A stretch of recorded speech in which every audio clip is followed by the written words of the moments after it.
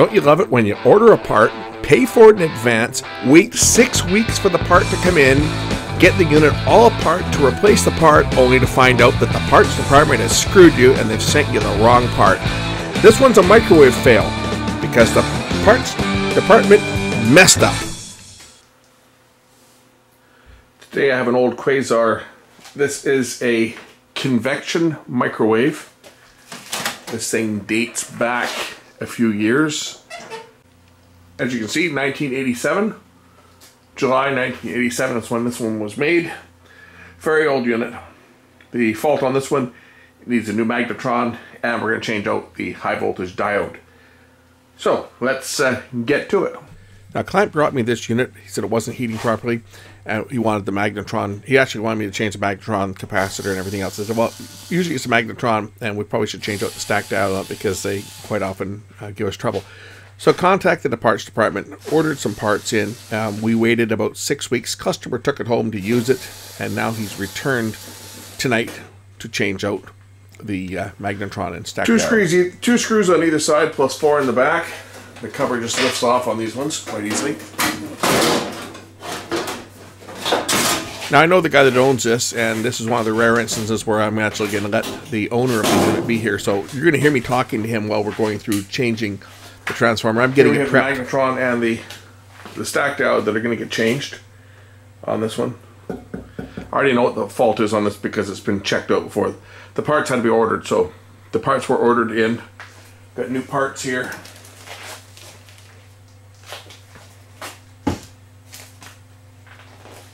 But it was just taking an awful long time to heat. Doesn't heat at all now. So we're going to get at changing these parts. Pretty straightforward. They're just held in place by a couple bolts and a couple connections. Pretty straightforward to change out a magnetron on one of these units. There's a waveguide on this thing. Oh, they're right there. Yeah. Well, waveguide. Well, that's just for cooling. The fan blows air through the fins. Oh, right? yeah, right. Right on the yeah, gotcha. You know, on the magnetron, and then it dumps the air into the cavity, which blows the air across the cavity. And on this is a temperature sensor. So there's a temperature sensor here that's for the convection. Yeah. And on the back side over here, there's a humidity sensor. That's for the that's the humidity sensor down there. So that's for the Genius functions. I got you. So what we have to do on this to change is I have to remove the thermal shutdown. This is a temperature sensor, so that if it what is it? Just a thermistor? It is. Well, no, it's a thermostat switch. Oh, okay. So if the fan were to fail and the magnetron were to overheat, right, this would cut the power off, right? Yeah. So we got to take that off first. So I gather you've rebuilt a couple of these before, right? Oh, we used to do hundreds of them. Hundreds and hundreds of them. When I was working down at the shop, because we did a lot of Panasonic rigs. Oh, is that right? Well, I think this is a Panasonic, isn't it? It's a Quasar, same thing. So let's get that switch out of there. And then there's, take off the... Should point out that the customer that owns this, I've known him for about 30 years, so he used to come into the shop, and he used to actually look after all of our computers and stuff in the shop, and I've looked after his equipment for years, so doing some work at his house, and he asked me if I could take a look at this for him. Yeah, and that's just for the fan, for the you would have figured that over the last 25 years or so that would have gone. Yeah, it hasn't. It's still in good shape. Okay, that's a 1/4 inch. That belt on top that we're talking about, that's for the stir fan for the convection oven to blow hot air around. Because this is a convection unit as well as a microwave. You can see the heating element at the top there.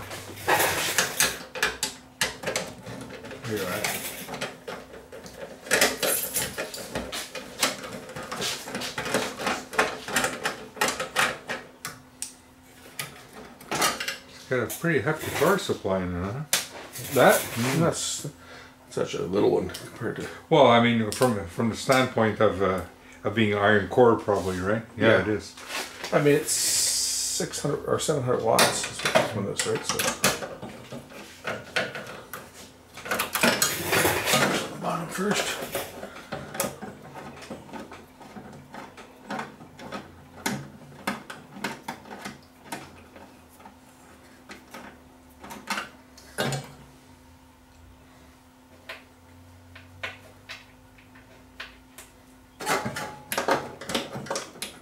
So I was looking at the box that thing came in, and that's an actually it's not an original part; it's a replica. What, the magnetron? Mm-hmm.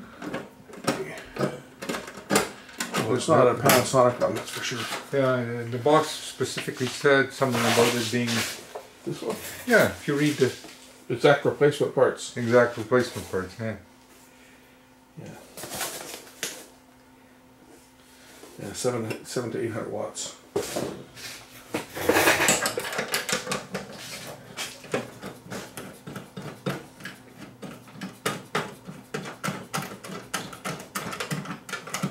Well, at least they make it fairly serviceable. These were, yeah, I mean, Whose camera is that? it's a Sony. Sony, yeah. It's a 4K. Nice. I only am shooting it in 1080. It's all I usually shoot these things in 1080. 4K just takes up too much bandwidth and too much time to edit, too much time to render. Like I don't get I can't put my monitor on if I'm on 4K. It cut out. Yeah, it won't support it. Yeah, well, no, the camera won't output video when you're recording in 4K. It'll shut it off. So I can still see it on the little screen here, but I'm not looking at that. So this is the old one. It's over there. And this one here, I'll just check to make sure that they are the same. Over here, yeah, filament and filament anode, same configuration. Okay. Yeah, our holes are the same, so it's identical. So there's the old one, and wait a second, not the same. Very different. It's 90 degrees. They've shipped the wrong bloody. They shipped the wrong magnetron. Yeah. So I have an old magnetron here that came out of one of my old microwaves that I scrapped. Let's try my magnetron. That's an LG one. Now this one that's going in now, I know nothing about its condition. When the microwave failed, the problem that it had was the relay shorted and the power stayed on without the fan running until it overheated and kicked the thermal shutoff. So I don't know the condition of the magnetron that I'm putting in. We'll find out pretty quick whether it's any good. 4 weeks waiting, right? Yep. Where does that come from? Do you know? I don't know where they get them from. What is the parts guy's name? Do you know what his name is? I have it on my phone, I think, when he left me a message. But and he phoned me today as well, and then I said, well, I'd get the guy to pick it up. And he said, what was your number? I told him. He goes, oh, wait a minute, yeah, that was already picked up.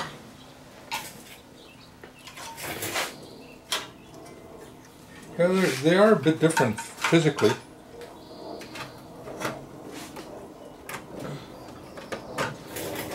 Okay, I just ordered it by the model number. Yeah, yeah. You know, when you I mean, phone you can see the size difference, right? Yeah, when you phone in, they say we can't help you unless you have a model number.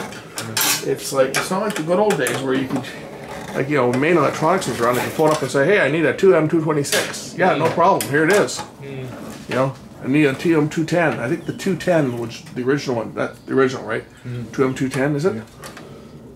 2M204. 204. Oh, those are obsolete.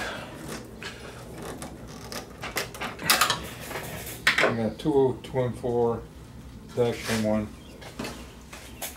And this is a 2M229J, the replacement. I'm going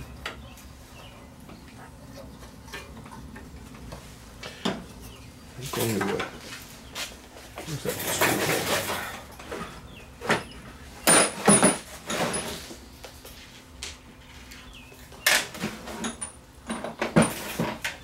hole? There's one here.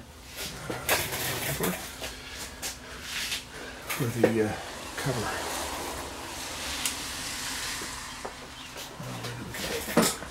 Cover? Right there. No, I'm looking for the other bit. Here it is.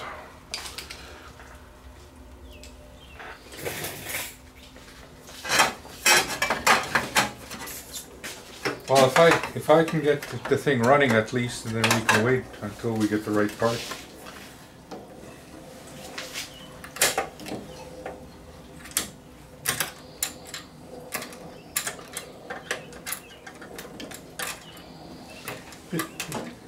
This is interesting. Did you see what is on the side here? What? You see it? On the black ring, you see it? It's the magnet, yeah.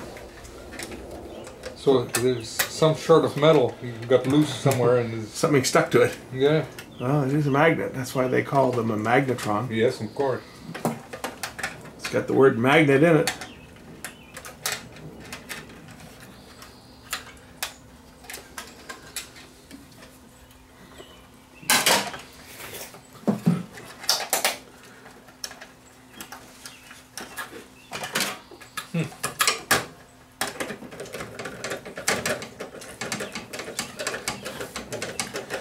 Gotta take that diode out and check it. I'm sure that the diode is probably shot.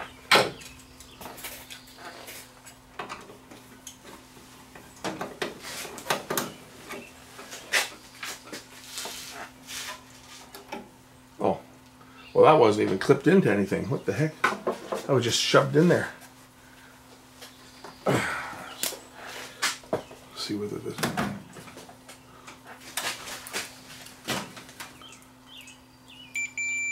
Yeah, that diode shorted.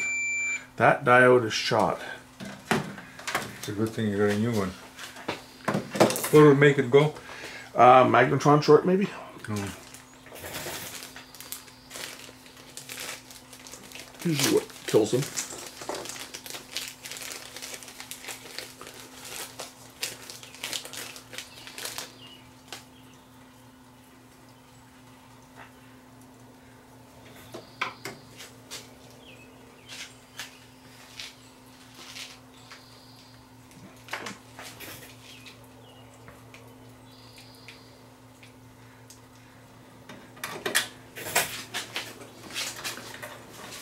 I don't trust anything, with these guys, Just want to make sure that the anode and Yes. the cathode is in the right Oh, place. it's gonna be the right way, I'm sure.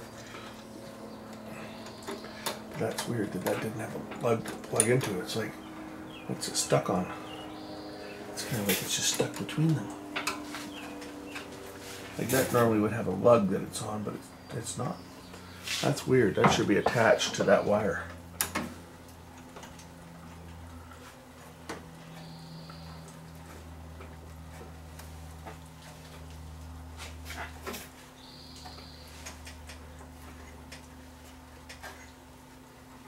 But it wasn't, it was just stuck in there. So I have to, set the clock first, right? Yeah, you have to set the clock, otherwise it'll do absolutely nothing. Clock, okay. Put any number in there, doesn't matter. Yeah, and just hit power. Yeah. What, a minute? And then start. What was that sparked?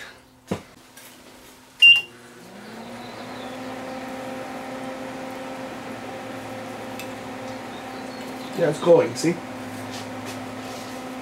Yeah. It's like a high voltage. It was weird. Okay. Where did it spark? It sparked down there, didn't it? Down there I saw. Down there. It almost looked like underneath behind the transformer. Really? Mm-hmm.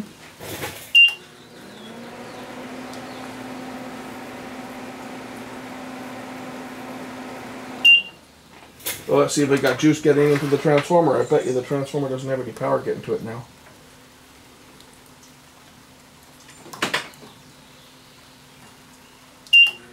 Well, If you're wondering where that spark came from, I think it actually came out of the magnetron itself. We just saw the reflection in behind the transformer, but I think that spark was the magnetron. That magnetron is no good. This is the unknown one that I had just kicking around. And this one's no good. and I saw that spark. I couldn't figure out where it was coming from. So I'm checking everything to see whether there's any indication that anything is arced. But I do have high voltage, which I will demonstrate momentarily. We got lots of high voltage from the transformer. Let's see if the transformer is going to work. So power on. Transformer's working. Transformer's working fine. So we'll try a different capacitor on this unit. Clock. Power.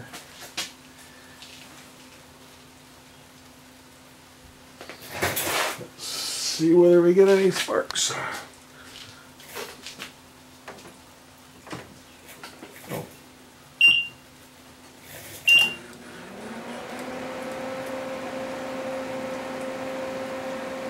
So what I'm going to do, because this one's not heating, this is a dead magnetron, I'm going to go and put the original magnetron back on, and we'll see whether we get any heat with the new stack diode. How long did you put it on? A minute? 1 minute. Yeah. So we'll just try this original magnetron back in this thing again with the new diode. See if we get any heat.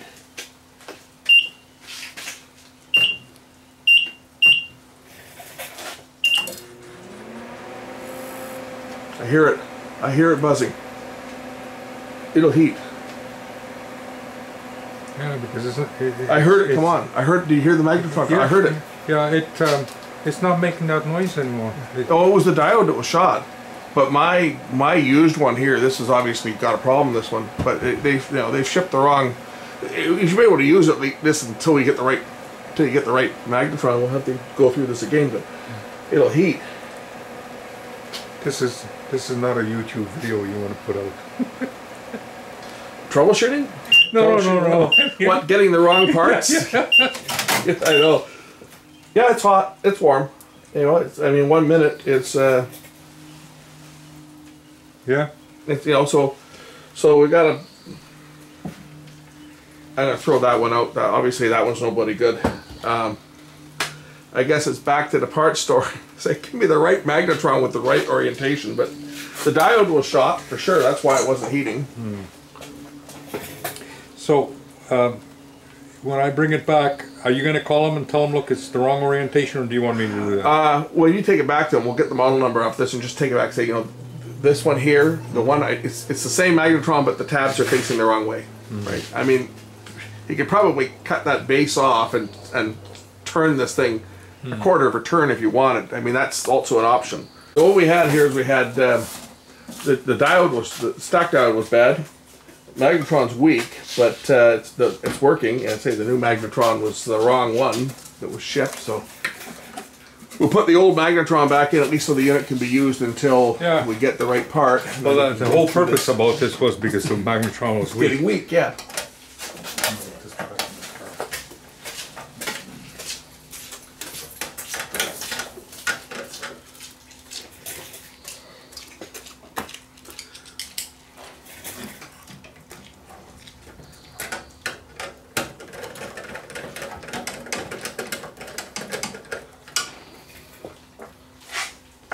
Waste of my time to go through this whole process again. The parts store gets the right parts.